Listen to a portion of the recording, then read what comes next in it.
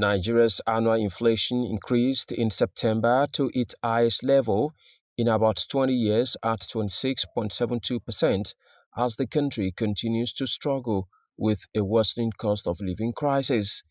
The September inflation rate made it a ninth straight month from August 25.8%, the National Bureau of Statistics (NBS) announced.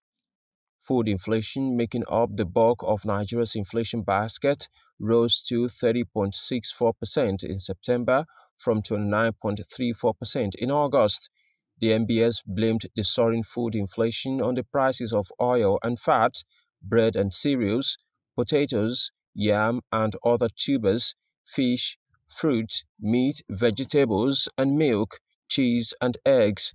The Nigerian President Bola Ahmed Tinubu has been under pressure to alleviate the economic hardship facing the country after he ended a decade-old petrol subsidy that tripled cost and caused the naira to fall by more than 50%, sending prices soaring in Africa's top oil producer and most populous nation.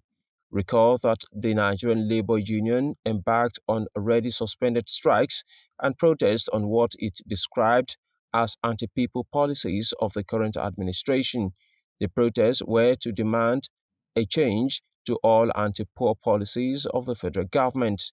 The policies include the recent hike in fuel price, increase in public school fees, the release of the 8-month withheld salary of university lecturers and workers.